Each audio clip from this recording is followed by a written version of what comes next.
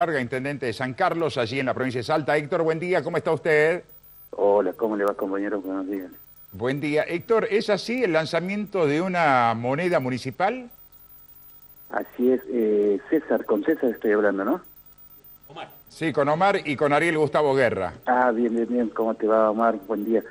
Sí, nosotros decidimos implementar, veníamos analizando esta situación a partir de todo lo que está aconteciendo en todos los niveles. San Carlos, Salta, no escapa de esta situación.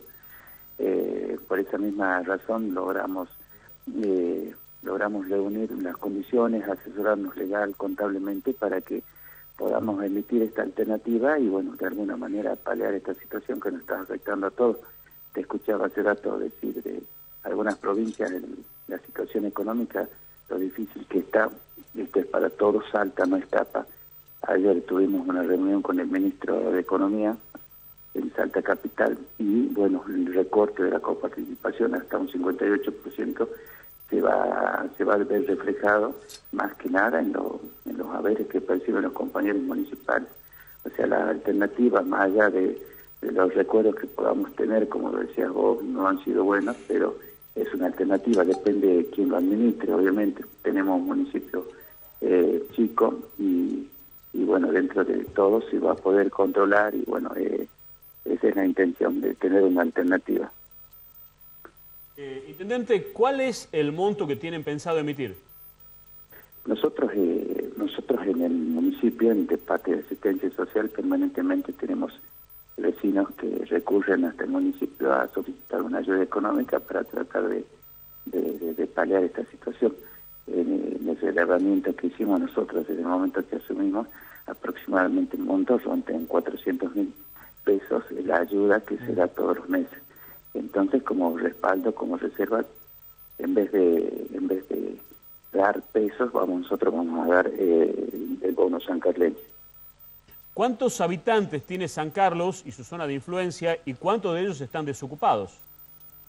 Bueno, nosotros tenemos, no es muy grande el municipio, son 5.000 habitantes aproximadamente, y la mayoría de nuestros vecinos son independientes y viven de la producción agrícola y un porcentaje importante también del turismo. Claro. Al verse afectado este sector, tenemos que implementar otras alternativas, como por ejemplo la comercialización virtual de los productos artesanales del sancarleño, de San Carlos, digamos.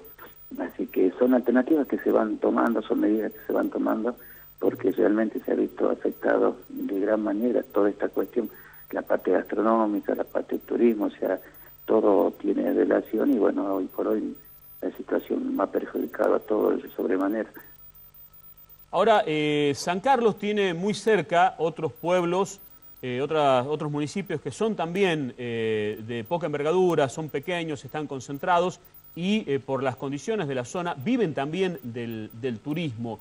Usted, que debe estar comunicado con sus colegas intendentes de otras ciudades cercanas, ¿cómo la situación es la misma para ellos?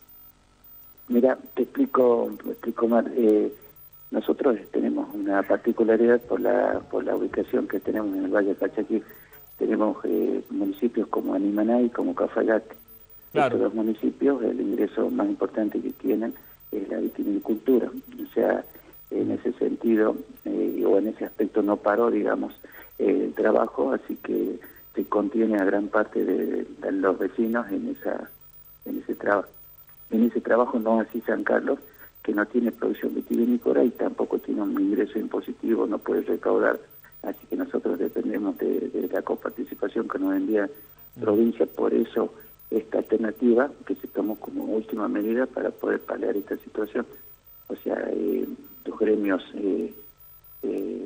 están peleando por algunos incrementos. Nosotros consideramos que no es el momento, sabemos de la necesidad de los compañeros, por eso es esta alternativa también para ofrecerles como parte de pago este bono sancarleño. No queremos prescindir de ninguno de ellos, sabemos que la situación está muy mala. Nosotros ya comunicamos que en el peor de los casos vamos a tener que dejar a algunos compañeros, no es la intención, pero bueno, con el bono sancarleño nos vamos a ir organizando para que no tomar medidas extremas. Bien, Héctor, muy cortito. ¿Quién va a imprimir el sancarleños? Y el otro, si tiene acuerdo de los comerciantes de la zona.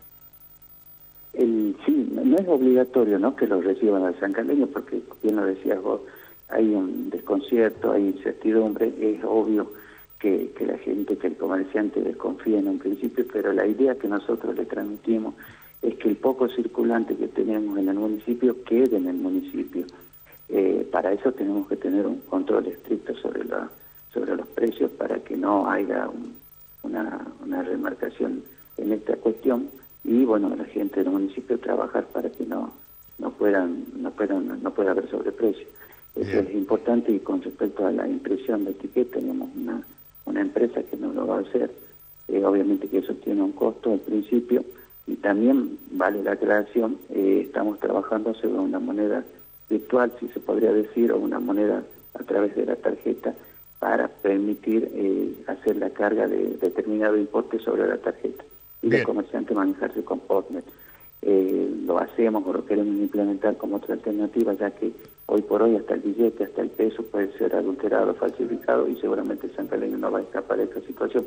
Tratamos de cubrir todos los flancos para no quedar expuestos, y así en esta intención de hacerlo lo mejor posible.